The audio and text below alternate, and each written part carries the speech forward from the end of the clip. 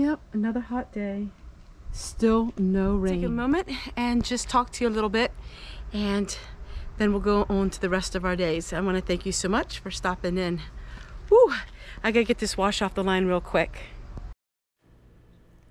Fridays are so busy for me. I try to get so many things accomplished on a Friday, get everything from the week done, and then that way Saturday and Sunday I've been taking a little bit of an easier break. I will admit to you, this heat has really taken its toll on me. We are at the taping of this video, we are at 7 weeks of no rain.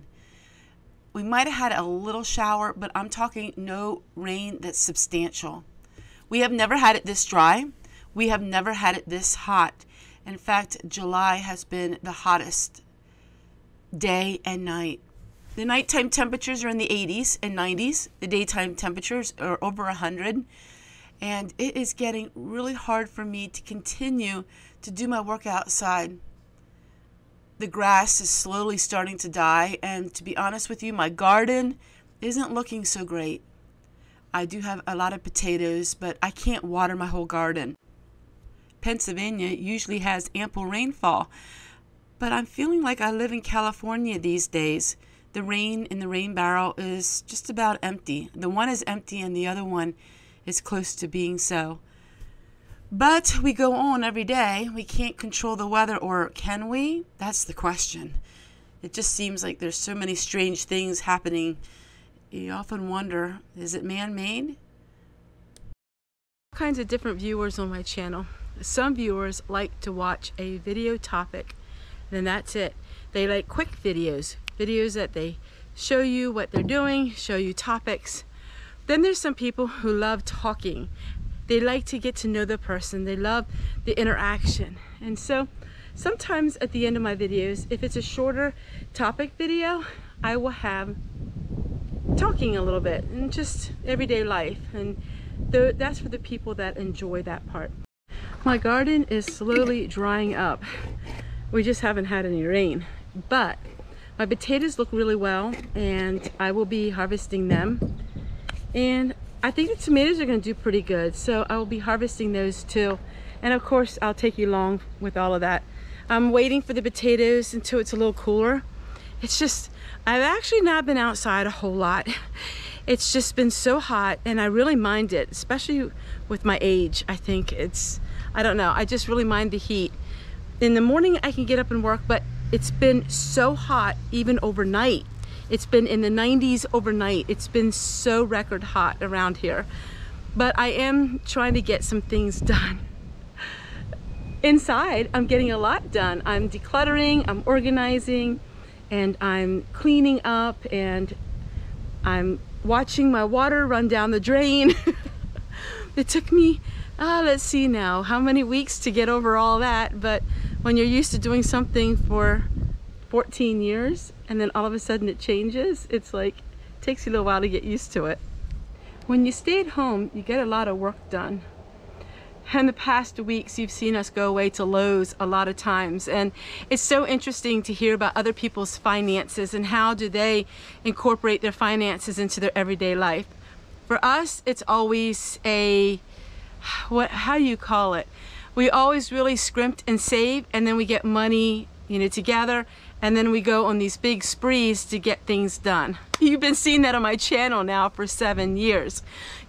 All of a sudden we are going and we're buying things because we are out of debt, but we pay cash for our items so we don't get into debt. But what we do is when we earn income, we save the extra income, and then all of a sudden we do a bunch of stuff. Well, the stuff is done now, and now we need to save again. And so I'm not going away near as much, and you're not going to see a lot of high price ticket items on my channel. Now, of course, we are going to get the wood stove, but other than that, you're going to see really down-to-earth stuff. And I'm really happy that everything has been fixed. It really did weigh on my mind a lot in the last 7 years of being on YouTube. When you're on YouTube and you show the world your life, not everybody is watching to enjoy it. There are people that actually watch your video to try to cause problems. And it always weighed upon me that there were things that really should be fixed. Well, they're fixed now. And so now we're back into the everyday grind of the everyday life, of the everyday homemaker, of the everyday me. And so you'll see a lot of prepping videos and a lot of just stay at home and working through, you know, a tight budget. So that is how it is. So now I'm back to being at home and living a really tight budget. And I know a lot of you are the same way. And so we'll just save up now for the wood stove. We have to save up for that. And then we will save up to try to get the deck done. That is something that we want to do, but we will see if we have the funds to do that this year. If not, it will be done next year. So Rome was not built in one day, and Homestead Tessie's little house and her little area and her little homestead and her little mobile home house is not going to be built in one day. It's the journey, right? Once a day, I still save my dish soap because it seems such a waste to throw all of that down the sink into the septic when our plants are so dry. You know, old habits are hard to get rid of, and so I do reuse some of my water just to help make things a little better on the homestead. All of that water going down the sink when we have such dry weather. So I like to reuse it, some of it, not all. Getting used to a totally different lifestyle of having plumbing that works is something that I still am getting used to. I still open my cupboard door when the water goes down and look to see where the buckets are. I probably would do that for the next year. It's something so unusual for me because all of my water went into a bucket and then I had to take it out by hand. And every once in a while I see the water go down the drain and I'm like, oh no, it's running under the sink. And then I realize that everything is fixed. It makes all of my washing and all of my dishes so much easier with all of this high pressured water. I can't imagine all that I missed all these years. Washing dishes is so quick now compared to what it used to be. Even with the air conditioner on, it's still 80 degrees in here. It just can't keep up with the sun, the heat, and humidity. What we do is we have our air conditioner on during the day, then we turn it off at 5 o'clock, and then we turn the air conditioner on in our bedroom. So we don't have both air conditioners on at the same time. By the time that the air conditioner is running till 5 o'clock, it is so hot in here, but it takes the humidity out, and that makes a big difference. So what I'm doing now is I'm just going ahead and putting some yeast that I got into here, and then I keep this in the refrigerator.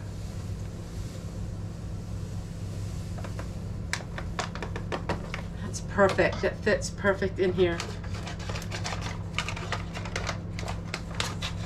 My other yeast that I used, well, it was dead. It was so old. It was at least 4 years old. So I got some fresh yeast. After making some bread and it wouldn't rise, I realized the yeast was too old. Then our son gave me some sugar, and this is the organic cane sugar. So I'm gonna go ahead and put this into my little gallon jug here. Actually, it's probably more than a gallon.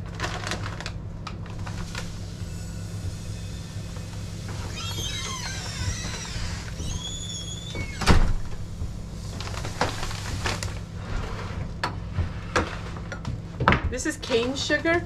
I wonder if Missy will eat this. Yeah, so I'm going to put it in there.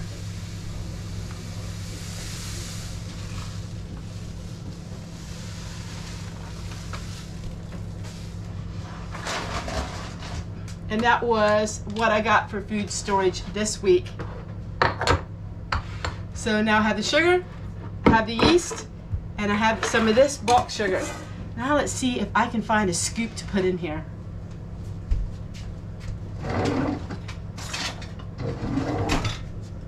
Let's see if it fits. Perfect. Well, thank you guys so much for watching Friday's video. It's just a laid back video where I'm sharing a little bit more of my life. The end here is a product review. I hope you enjoy it. Well, hi everybody, I'm Homestead Tessie. Today we are having a product review and I am so hungry, so we're gonna cook in it. And this is an air fryer. So let's take a look at it. It's called the 2-zone air fryer oven. Now I may receive some compensation for this video. Get right out of the box. And we're gonna cook something with it today.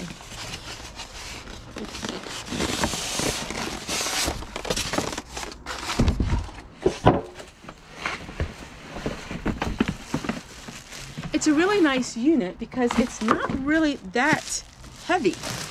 That is super duper cool. So what this is an oven on the bottom. Oh my word, I absolutely love this. Absolutely love it.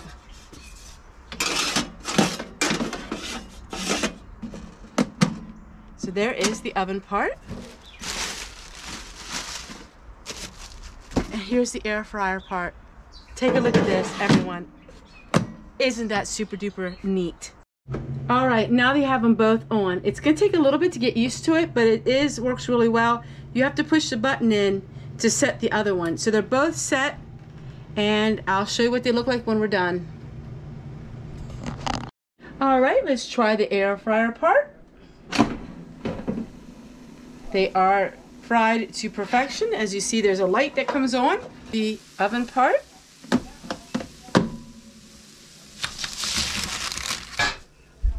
So this was my first time using this, and I say everything got out perfect.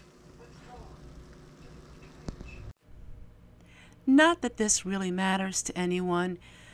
I did have a couple people ask in the last couple weeks about my product reviews, and I'm an open book, so I'll be more than happy to share. The question was, I receive a lot of product reviews, what do I do with them? I donate all of my product reviews that I don't use. I have never earned 1 penny from any product reviews by selling them. That's just not the kind of person I am. I have a neighbor girl, she's young, and she has a daughter, but she is disabled and she cannot work. So I will give her products and then she can sell them or do what she wishes with them.